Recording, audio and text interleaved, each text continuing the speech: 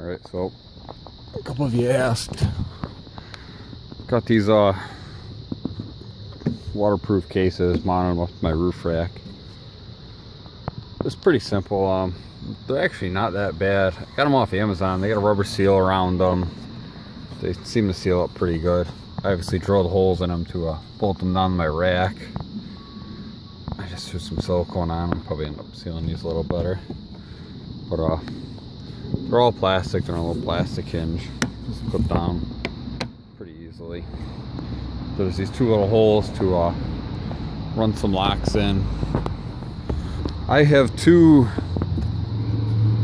2-inch rails running across my rack that I actually bolted them down to. You can see that.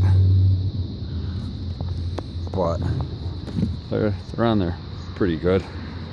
I'm actually shaking the Jeep with this. So I did the same thing to the other side.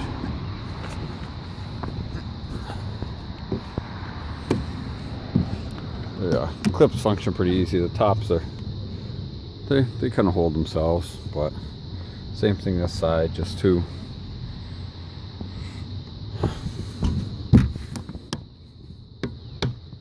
And these are really low profile. They're just barely above my roof rack line. That's the main reason I got them. That and my other ones that I had up here leaked before. So these would be a good option as long as they don't leak. I'll find out once it rains.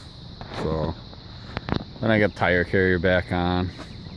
I shimmed it up a little bit better this time so it doesn't move as much. I had problems before with it rattling, and one of the buses at my job actually rolled into it out of the garage and bent my latching pin.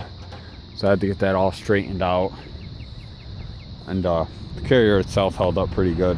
Oddly enough, it didn't damage it. I actually cut it at the base, notched it, and leaned it in some more, and re-welded it. So, yeah.